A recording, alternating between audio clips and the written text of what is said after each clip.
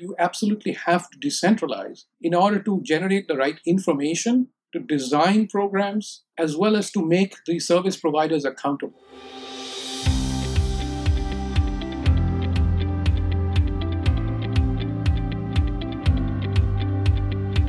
Welcome to Vox Dev Talks. My name is Tim Phillips.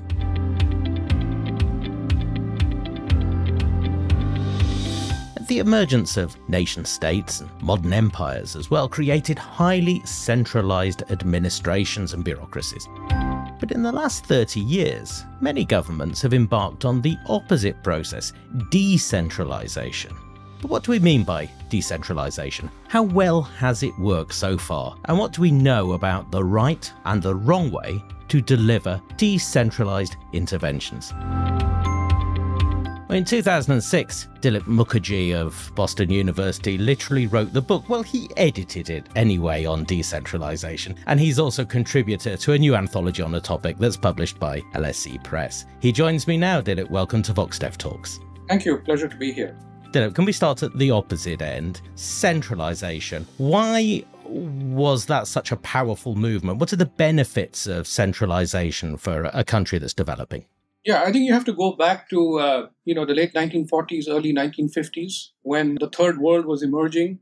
A lot of underdeveloped countries were gaining independence from the colonial powers, and they were greatly affected by the history of their own experience under colonialization, as well as what they saw during the Great Depression, the collapse of market economies, and they were extremely impressed by Russia's achievements under Stalin to industrialize at an extremely fast pace. Literally in the course of 12 to 15 years, Russia was the country that stood up to Nazi Germany.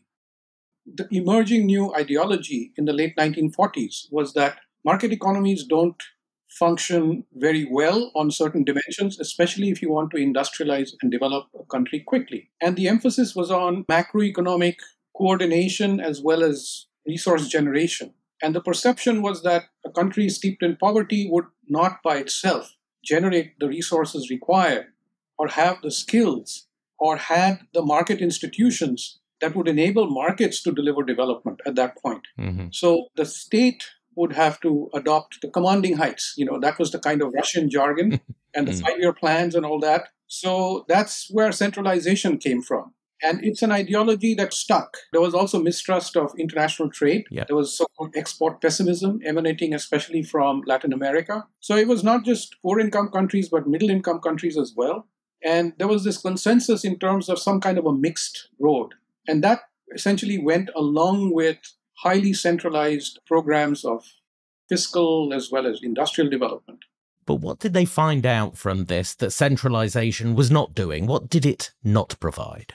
About 30 or 40 years went by, and then the developing countries found themselves in the throes of a debt crisis, and thereafter and forced to go to the IMF for all kinds of emergency stabilization programs, and then the fall of the Berlin Wall and all that. So that was a time when ideology was changing and swinging back in favor of the market. And at the same time, I think the experience with 40 years of centralization was that it was not responsive, it was not accountable, it was not well informed.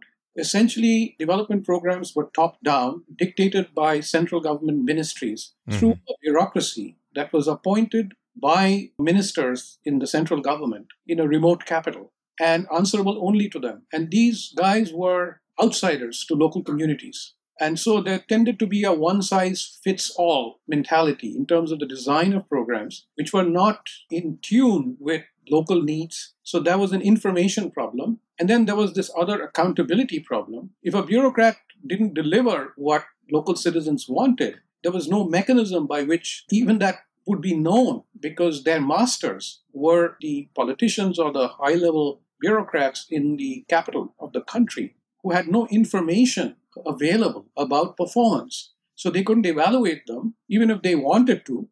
But quite often the system also became highly corrupt. And bribes kind of escalated all the way up to the top. And so there was built-in inertia against any kind of change in the system. But it was clear that programs were not delivering. The expenditures that governments were incurring, huge expenditures, especially when it came to social expenditures and local infrastructure. So yes, there was some industry building and some savings mobilization, yes. But The spending on social services and human development, therefore, was abysmal. The system was highly corrupt. So these were the failures that caused everybody to rethink.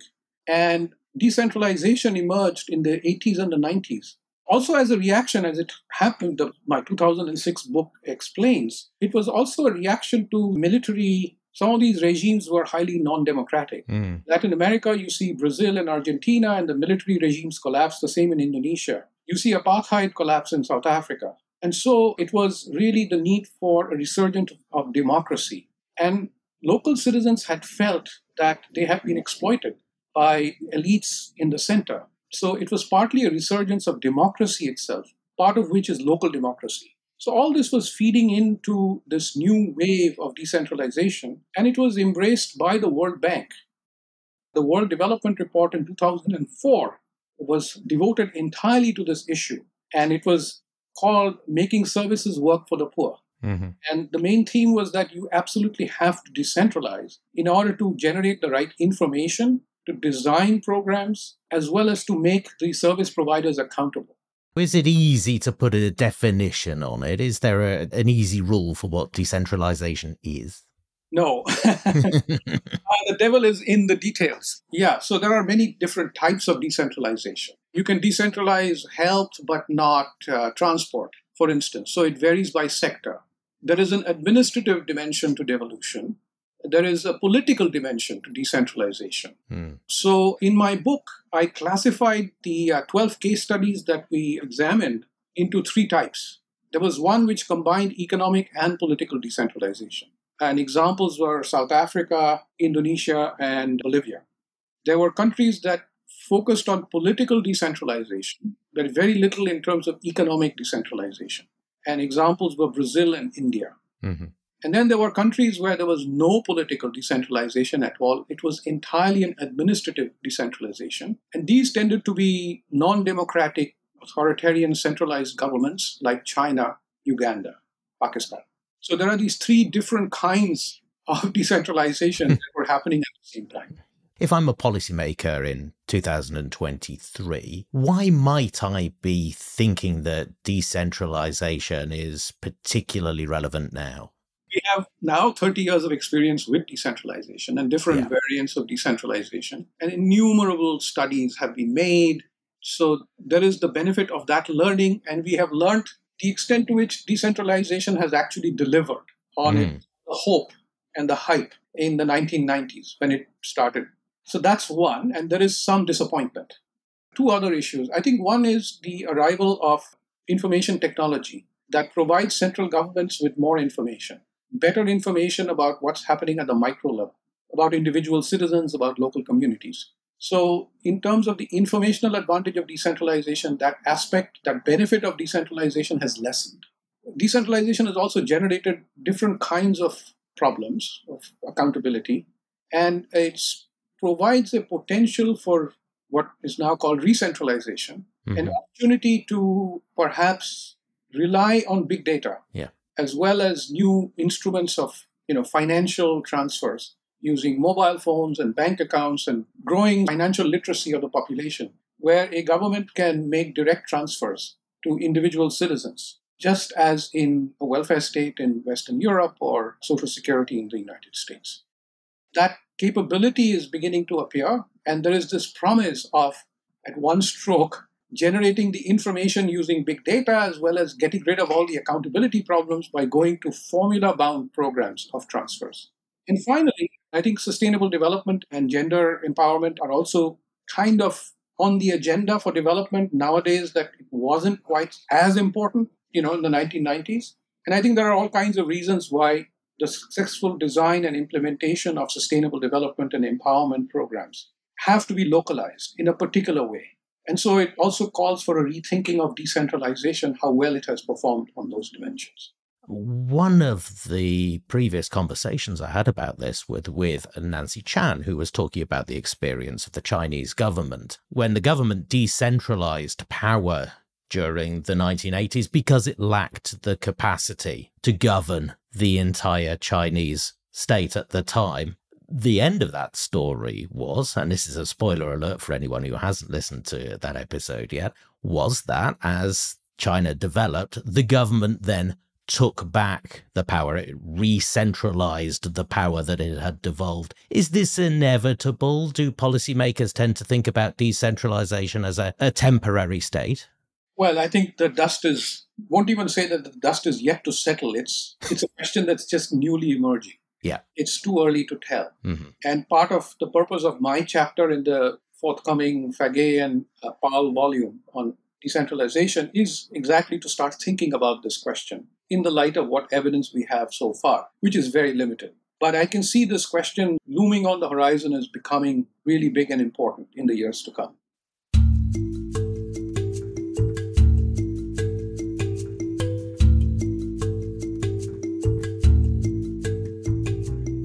You have written in this book about decentralization of transfer programs. When we have covered on VoxDev Talks transfer programs in the past, normally the model has been some local experiment which we then think about delivering nationally from a central authority. Is that still the default way in which we think about transfers?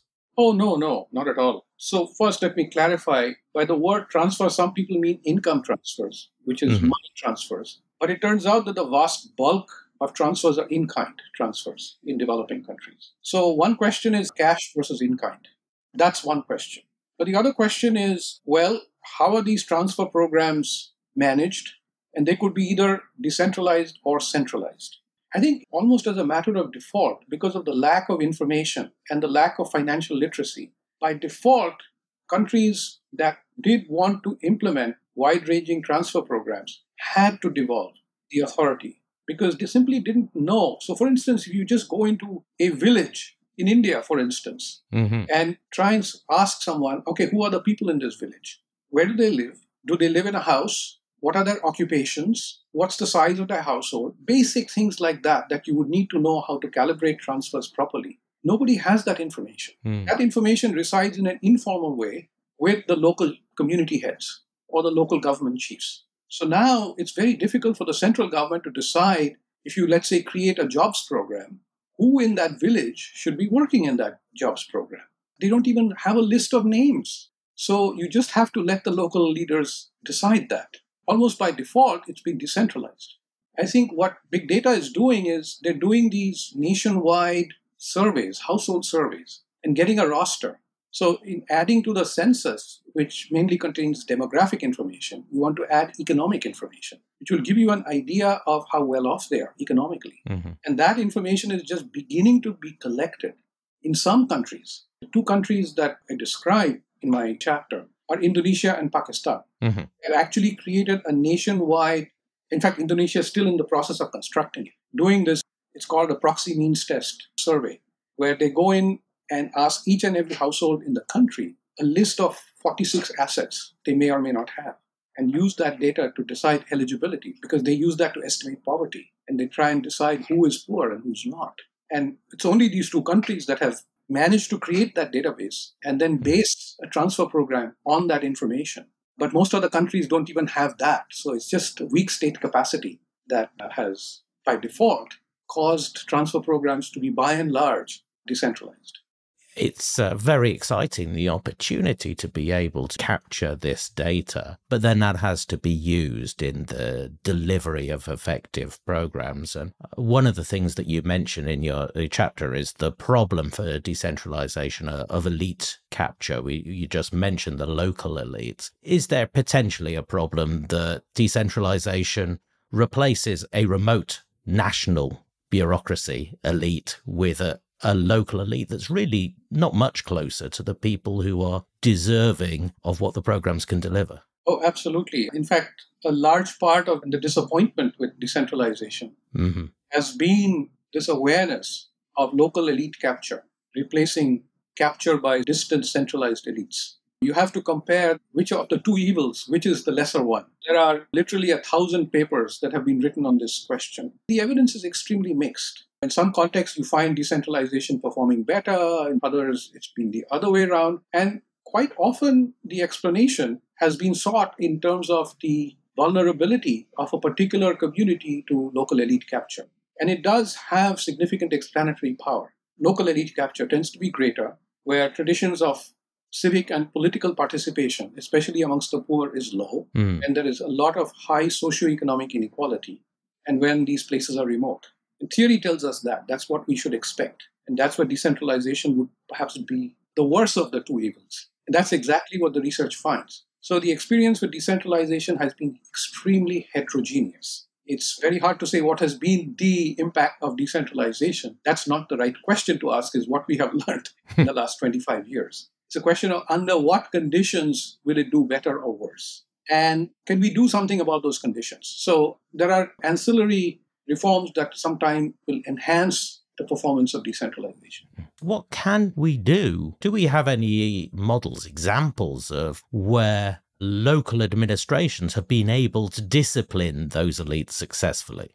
Actually, very few. Those local mechanisms you might think could be oversight committees. They could be either some kind of audit mechanisms where higher level governments send audit teams, or you have bottom up, some kind of a grassroots monitoring. And many countries have tried both in tandem. And I think the elites are quite successful in subverting either kind of oversight mechanism. So the evidence tends to show that this is really a very, very persistent and pernicious phenomenon. And that's very hard to tackle structurally. One other problem that you point out is the related but distinct problem of clientelism at a local level. What is the distinction between elite capture and clientelism? So clientelism refers to a situation where local political elites, so these are guys who are in the local government, they've won an election, and they're worried about the next election. And they have competitors. And so for them, it's really important how many votes they're going to get in the next election. And they essentially engage in a kind of implicit quid pro quo with voters. I give you benefits or transfers, in return you vote for me. And it's this mutual reciprocity, which is essentially an entrenched kind of corruption. However, since this is a trade of benefits for votes, it tends to happen with greater frequency with people who tend to respond more with their votes. And those are poor people. Mm-hmm. So there is this term that is used in Indian sort of media quite often called vote banks. So political parties develop these vote banks. They have all these intermediary brokers who mobilize votes through this very selective treatment. If you vote for me, I'll shower you with benefits. If you don't vote for me, I'll punish you in all kinds of ways. Those carrots and sticks is essentially what enables the incumbent to perpetuate their power. The difference is that this is often pro-poor. It creates a bias in favor of the poor. But right now, if they trust somebody who gives them something right now, so there's a bias in favor of cash handouts or jobs that's going to generate incomes right away. So all kinds of short-term recurring benefits, cheap loans, things like that, loan forgiveness and so forth, which is not going to generate much long-term improvement in their living conditions. So poor family, the principal earning member dies, then the party comes in and helps with the funeral, okay? It takes care of you when you're down, but it's not ever going to lift your standard to a higher level in a permanent way. And it's sometimes to their advantage to keep people trapped in that state of vulnerability. The poor sometimes benefit from clientelism in a way they do not from elite capture, because they're at least getting some benefits. But on the other hand, even amongst the poor, all kinds of distinctions are made based on ethnicity and political affiliation, which is intrinsically unfair. And of course, the whole thing is deeply corrupt. Both are similar in that they lower accountability of local governments, because the government succeeds in elite capture simply because of the power of the local elites that ensures that they get elected time and again. And in the case of clientelism, by creating these vote banks.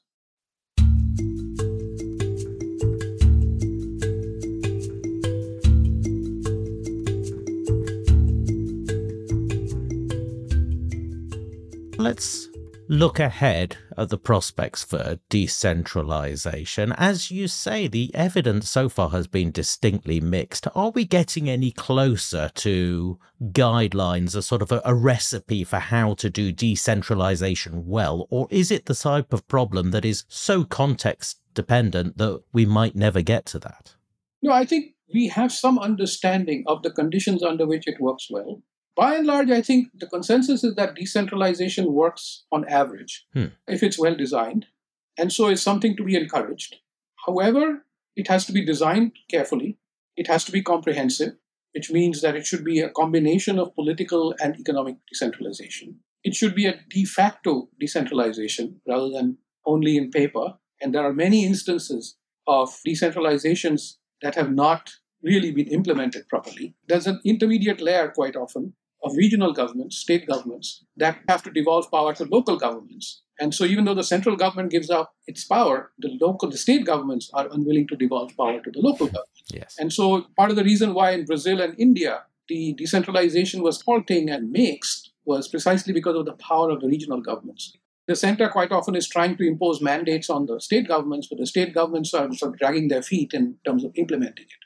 And for instance, in terms of financial authority, often the resources given to local governments is so pitifully small that they can't really do anything with that money. And they keep needing to run to not the central capital, but now to the state capital. And nothing has really changed. So there's that kind of a problem to actually make it a functioning decentralization. And then the way that local elections happen, and the extent of resources that the state puts in to ensure that they are free and fair elections. There's a considerable amount of effort that's involved there and expenditure. So that's important. Whether elections are allowed for political parties to participate or not, whether there is a functioning civil society that provides some kind of oversight mechanism. A lot of this depends on deep historical and cultural attributes of local communities. We know conditions where underlying distribution of assets and social power is not too unequal. That's important. Regions of high inequality, probably the local elites will manage to subvert the institution and actually benefit from decentralization at the expense of the larger community. We know where we expect it to work and where it may not work so well. And maybe a judicious combination of stronger safeguards in areas where it's not likely to work so well, combined with long-term programs to reduce inequality. Economic inequality is very important. So within India, you see that states which have carried out land reforms have succeeded in implementing decentralization more successfully, essentially because they have reduced the extent of elite capture. So if you complement decentralization with a land reform, that's kind of a complementary institution. So there are all kinds of ways in which you can bundle decentralization with other political and economic reforms that can make it more successful. There have also been programs for reserving seats in local governments for women or for minority groups, ethnic minority groups. And I think we have now experienced for the last 30 years that they work in giving voice to minorities. You've talked about your optimism for how big data can help. What sort of state capacity is needed to be able to generate and use this data? So one is the proxy means test. You need to be able to carry out a proxy means test, but that's only the first step. The second step is then you have to create a system that can administer the transfers once you decide on some kind of a formula. And that is not easy. So one of the projects I'm currently engaged in is understanding the rollout of the Pakistan. It's called the Benazir Income Support Program, which was based on this proxy means test nationwide data. And the whole process of rolling out took place from 2011 to, I'd say, 2016, 2017. Along the way, there are many hiccups. I mean, even in the United States, I believe when Social Security was rolled out, it took 15 years to get the administration right. Obamacare was being rolled out in the US just 10 years ago. The first 2 years, the computer systems were all failing. Nobody could get through and so forth. So there are lots of administrative glitches, and you can imagine what it will be like in a less developed country. So that's kind of a second prerequisite. A third prerequisite is for people to understand what their entitlements are. You need a nationwide identification card system verifying, the beneficiary is who he is or who she is. So you need to develop this whole citizen identification cards, and you need verification technologies. So that is a third step. And you need people to be financially literate. So people have to have a bank account or a mobile phone. Some of the most vulnerable people in poor countries have neither. What kind of access mechanism will you have for people who are not included in the formal financial system? These are very, very challenging questions that I think developing countries with weak state capacity will have to face. Something that comes up throughout this book is that clash between systems of rules and the need for discretion. It's implicit in decentralization that there will be some introduction of discretion. Is there ever going to be a simple model where we can think about what's subject to rules and where discretion sits? Is this a problem that is particularly hard to solve?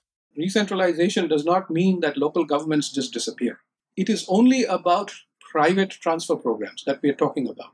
But there's a whole range of other services involving local infrastructure, public health, for which you will continue to need local governments. The role of local governments would then be exclusively focused on local public goods. Right now, it's a combination of administering transfer programs and local public goods. But that's exactly how you see local government structured, let's say in Western Europe or the United States. So that's kind of going to be a shift of the definition of what local governments are going to do. And so obviously there's a lot of need for discretion in the administration of local infrastructure. I mentioned earlier sustainable development, for instance. I'm working on a project on restoring watersheds in central India.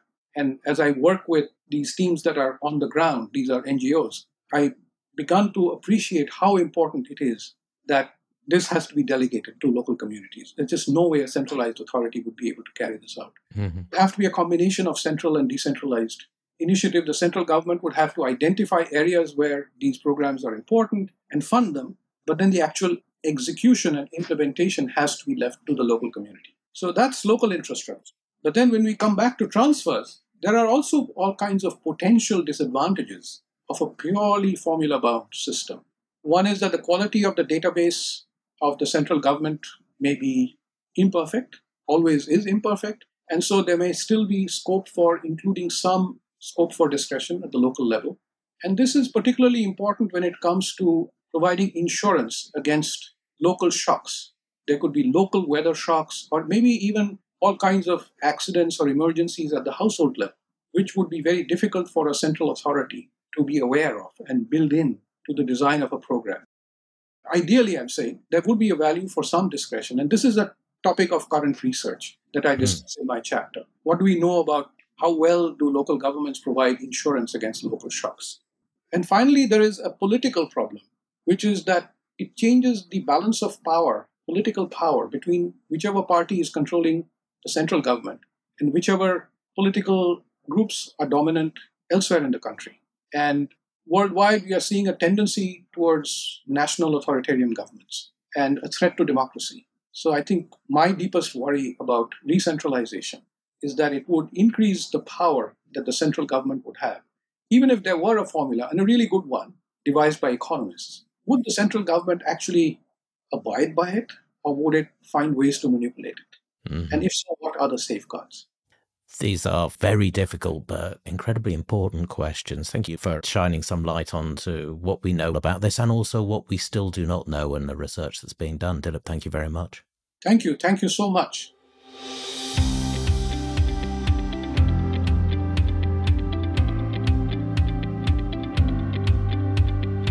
The book that we have been discussing is called Decentralised Governance, Crafting Effective Democracies Around the World, published in 2023 by LSE Press, and the editors are Jean-Paul Faguet and Sambista Pal.